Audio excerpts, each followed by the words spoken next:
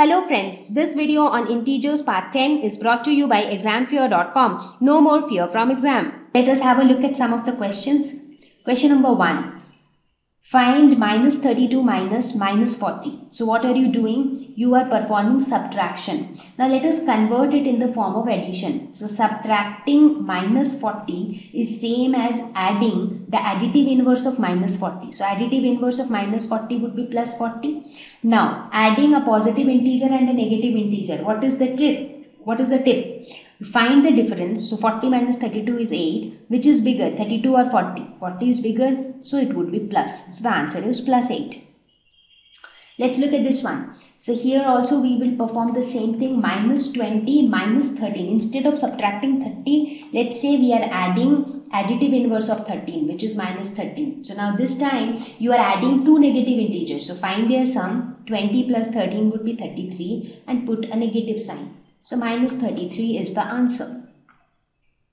Question number 2. Fill in the blanks. 13 plus dash is equal to 0. So what is that number which when added to a given number gives 0? It is nothing but additive inverse of 13. So additive inverse of 13 is minus 13. 12 plus minus 12 is equal to, so you see minus 12 and 12, they are additive inverse of each other. So their sum is 0.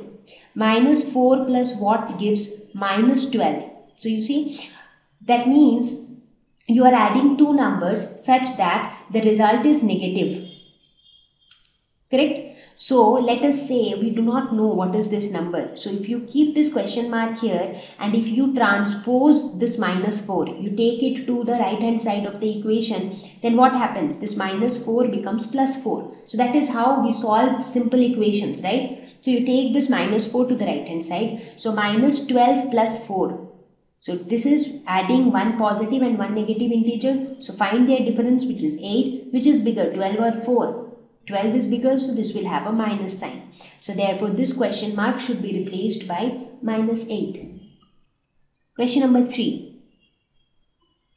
Find minus 13 plus 32 minus 8 minus 1. So in these kind of problems where you have multiple terms, maybe 3, 4 or 5 terms, what you do, you collect all the positive terms together, you collect all the negative terms together. So that is what we will do here. So here we have 3 negative terms. So let us put them all together. Minus 13 minus 8 minus 1 plus 32. So this basically means minus 13 plus minus 8 plus minus 1 plus 32.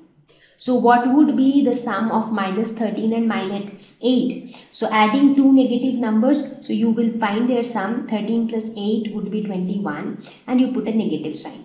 Now this when added to minus 1 plus 32. So again in this case you see you are adding two negative integers, so you find the sum, which is 22, and you put a negative sign. So now this when added to 32, this time you have one negative integer and one positive integer. So what you do? You find the difference. So 32 minus 22 is 10 and you put the sign of the bigger number. So here the bigger number is 32, so 32 has a positive sign, so the answer would be positive. Let's look at the next one. 50 minus 40 minus 2.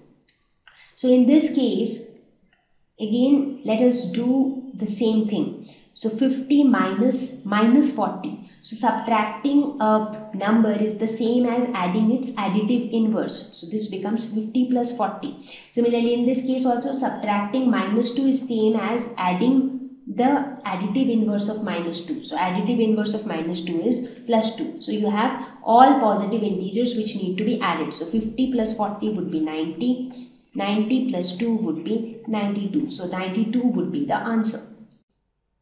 Thank you. Please visit examfear.com for free quality education. You can learn with a simple 4-step learning process wherein you can watch video lessons, you can ask your questions, you can refer notes, and you can take a free online test. We have content for class 6 to 12 on physics, chemistry, mathematics, and biology along with practical videos. So please subscribe to our channel for daily updates. Thank you.